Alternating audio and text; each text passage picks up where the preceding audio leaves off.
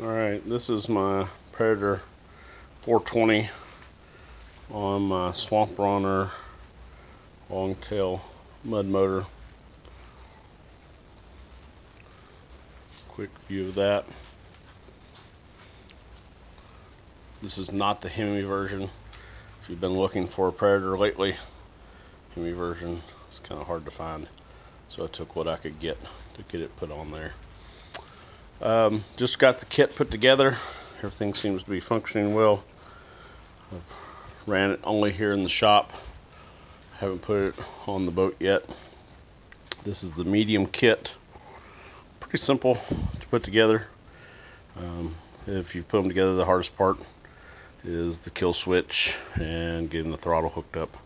Everything else is pretty simple to do. This is the 85-inch tail. This is the XS version for saltwater with the stainless steel. Not going to run in saltwater primarily, but got it just so I have the ability to, based on where I live. We've got the 8.5-inch prop currently on there. Built a little skeg guard so it doesn't bang up my John boat when I get it put in. Just made a little sandwich of a couple pieces of wood here, so pretty simple. Comes on and off. I did get the weed cutter with this kit.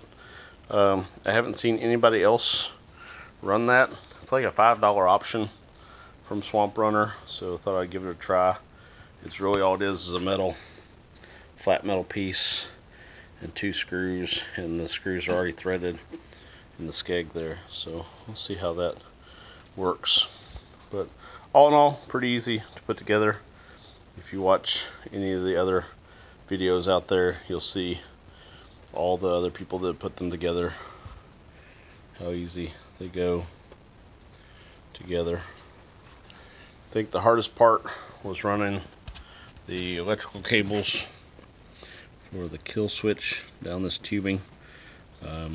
Recommend that you do those first before you do the throttle cable. It seemed to work a little bit better.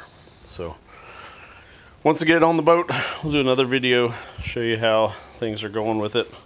The only real modifications I made is I did put a tachometer on. Seems to work pretty well, just testing it here in the shop. I removed the washer from the throttle nut back there. You probably can't see it, just to make this move a lot easier in throttling. Since the handle sticks out of the boat and transporting a good 2.5–3 feet, got a oversized load marker off of Amazon, made out of canvas. Seems like it's pretty good. Got a reflective strip in the middle. See how it holds up going down the road. One thing I want to try with this, instead of using P-cord to hold my handle in place, I've got this daisy chain, which is meant for climbing. I use it as a tether for my tree stand.